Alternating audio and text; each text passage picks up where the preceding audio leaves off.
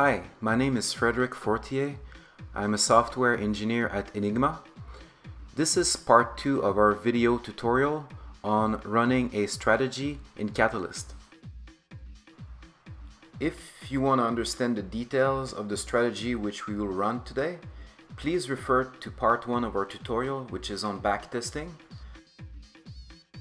In the backtesting tutorial, we go over the details of the strategy, including the business logic used for trading.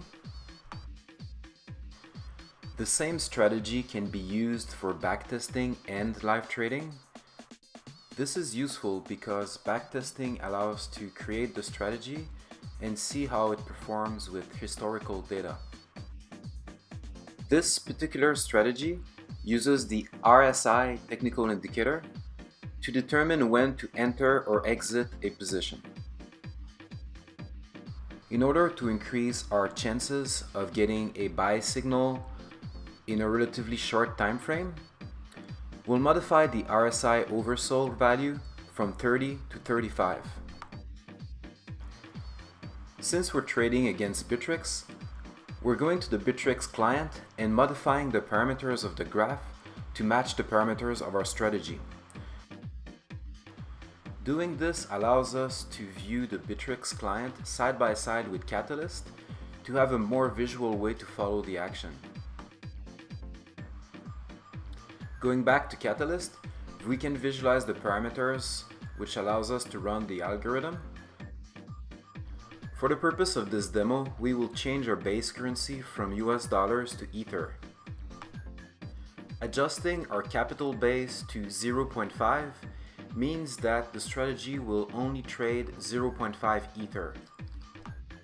Capital base is an optional value in live mode. If not specified, the strategy uses the amount of base currency available in the associated exchange wallets. Before running the strategy, we'll take a step back and take a look at the auth.json file associated with the Bittrex exchange. This file must exist and must contain a valid API key for the targeted exchange. The process of creating an API key differs for each exchange. I won't cover it in this video. Going back to the run algorithm interface, we ensure that the selected exchange name is Bittrex, that the live flag is set to true, and that the base currency is ETH for Ether. We no longer require the start and end parameters because the algorithm will run in real time. Setting the mode constant to live will ensure that the correct run algorithm interface is invoked. Now let's run the strategy. I will show the Bittrex client next to the Catalyst output so that we can visually monitor things.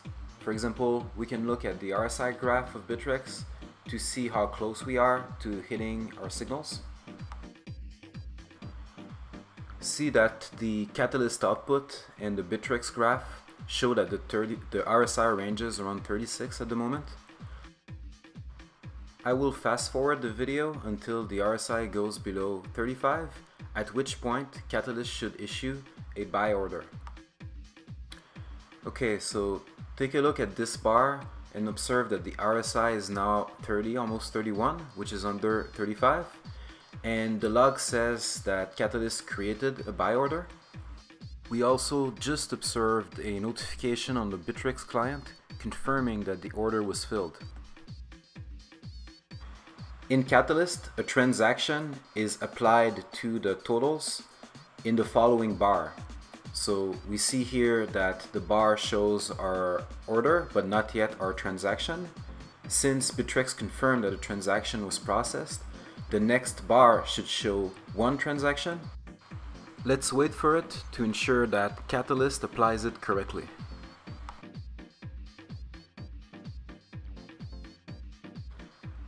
Okay, so here it is. We can see it written in the logs, and we can also see that our number of transactions is now 1, and there's detail about the amount of the transaction next to it.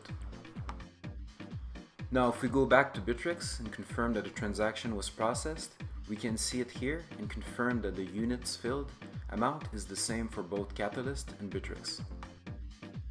This concludes the video.